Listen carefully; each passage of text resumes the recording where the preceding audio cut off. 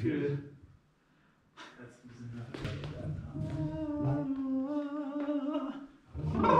So wie Panema viel. Ne?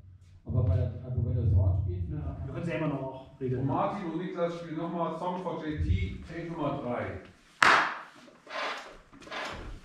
Song for JT. Was heißt das?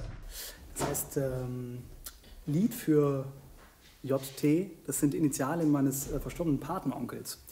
Der ist, ja, es klingt jetzt erstmal sehr traurig, Ja. ist es auch, weil der vor 5 Jahren verstorben ist.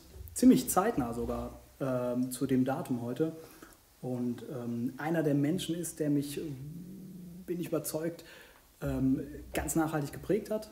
So durch seine Art, mit Menschen umzugehen, durch seine Offenheit. Und es klingt jetzt immer so klischeehaft, aber natürlich als Musiker versucht man auch so Impulse zu verarbeiten und das Stück habe ich ihm dann gewidmet. Und hier gibt es nichts hinzuzufügen, ne? Also fangen wir an.